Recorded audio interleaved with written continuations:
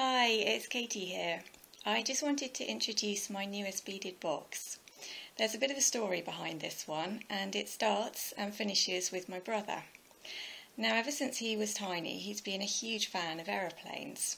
So I think it's for that reason that we ended up watching the original Top Gun, many years ago now. And like millions of other people, we fell in love with the film. So let's rewind to the end of 2019, and it was announced that Top Gun 2 would finally be released in the UK in July of this year. Now that happened to sit conveniently close to my brother's birthday, so I thought maybe we could carry on the tradition and watch the sequel together at the cinema as a birthday treat. So I suggested that to him, and he thought that was a great idea. So we've had that in the diary since then. Now, fast forward to the present, June 2020.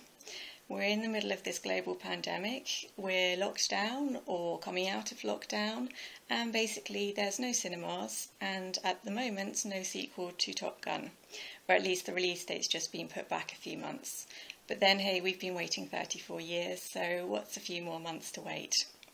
Anyway, my brother's birthday hasn't been postponed, so I thought I would find a new way of marking the occasion and somehow sticking slightly to our original plan. So what I've done is make him a beaded box inspired by Top Gun. Let me show you how it looks. So here it is, my Top Gun inspired beaded box.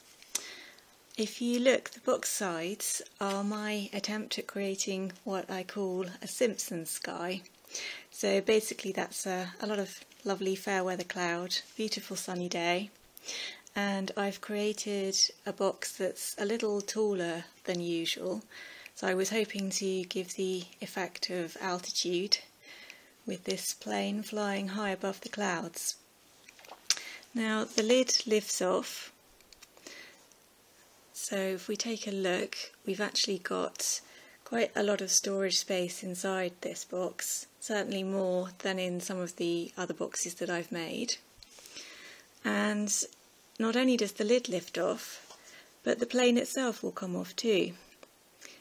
So if I just ease this out, it's quite tricky as you see. And if you then feel like zooming your plane around the room, pretending to be a fighter pilot, well, I'm certainly not going to judge you. So there we have it, my Top Gun beaded box. If you're after the pattern to make a version yourself, then I'll give you the link to that in just a second.